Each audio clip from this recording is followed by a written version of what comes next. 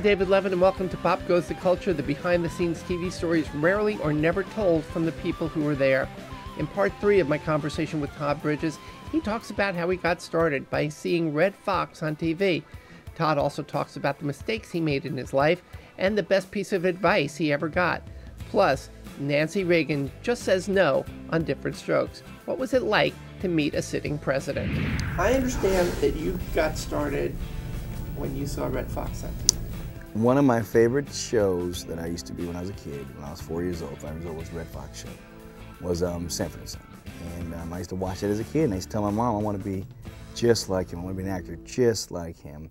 And my mom told me, once you start in something, you can't, you shouldn't quit. And here I've been for the last 34 years, going strong. Success early on.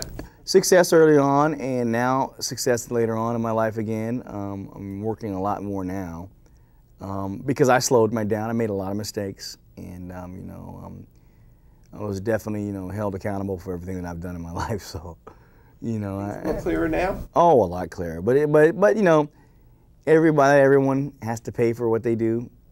Some of us pay more than others, and I made a lot of mistakes, and I know that, I'm on the understanding that a lot of mistakes that I made, could have been prevented had I listened to, to my mom, and a few other people in my life.